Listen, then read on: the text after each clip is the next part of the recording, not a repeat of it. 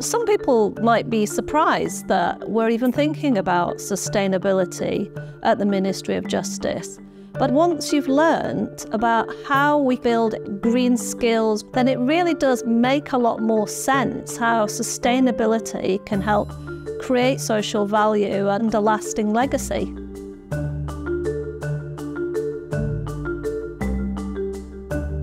So here we are at a community forest in Manchester, and this is one of the sites that we use for community payback. Sometimes it's litter picking or graffiti removal, but there's often projects that help the environment, and you remove litter from a community forest, you're helping wildlife and access for the local community. So it's all about paying back to the community.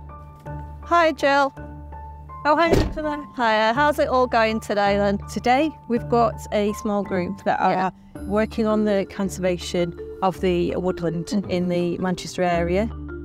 People think community payback is all about littering, it's all negative, but people on community payback, they do get a lot out of it, which is great because that's what reducing offending in the community is all about, giving people skills to change their life around.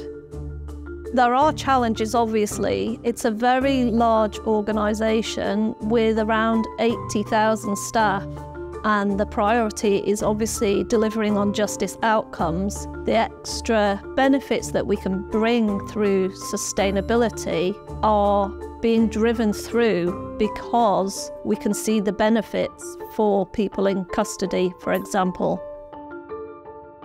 This is where we grow all the produce for the prison, so all our sustainability initiatives all start here.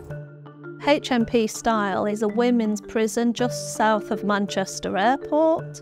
There's a really good range of sustainability initiatives here. So they've got cauliflowers, cabbages, red cabbage, kohlrabi, which we've tried for the first time this year. Some women come up and they hate it before they've even started it. By the end of the week, they love it and they don't realise how good they are because they found something they're really good at. Growing food, those are skills that can be taken to the outside, and prisoners that learn new skills, it can only benefit them and help with the prevention of reoffending. The Ministry of Justice does take sustainability very seriously and considers it to be an enabler of justice outcomes, and I really do believe that other organisations can absolutely develop their own sustainability approach and see the benefits that it will bring.